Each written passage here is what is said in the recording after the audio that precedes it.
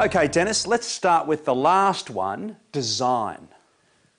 Your Australian Standard 3725 basically talks about two types of culvert installation. That's trench installation and embankment installation. From an architect's point of view, it's an imperfect process sometimes, design. You design for X and Y ends up on site.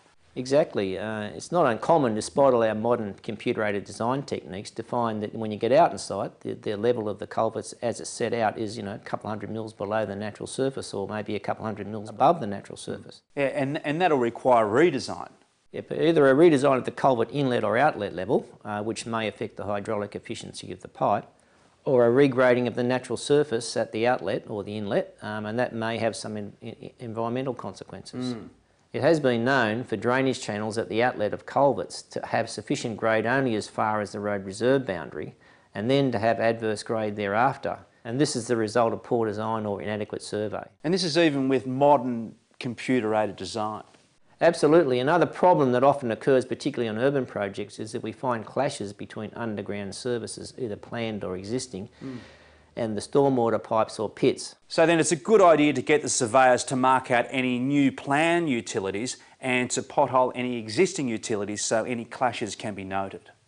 Yeah, I think it's an absolute must, and any clashes can then be dealt with by a redesign of the utility level or location, or maybe the stormwater level or location. What if we're extending an existing culvert? Now, I understand this is quite common in urban projects. When you're widening a road or widening an embankment, you have to look at extending the existing culverts. When the culvert has been extended in a straight line, then the existing head wall, or at least the wing walls, needs to be removed or demolished. So we can get a clean join from the new extension to the existing culvert. That's right. The end of the existing pipe should then be exposed for about 500 millimetres and neatly cut square. And the end of the new pipe section should then be butted up against the neatly sawn end of the old pipe and supported in place while a properly constructed concrete collar.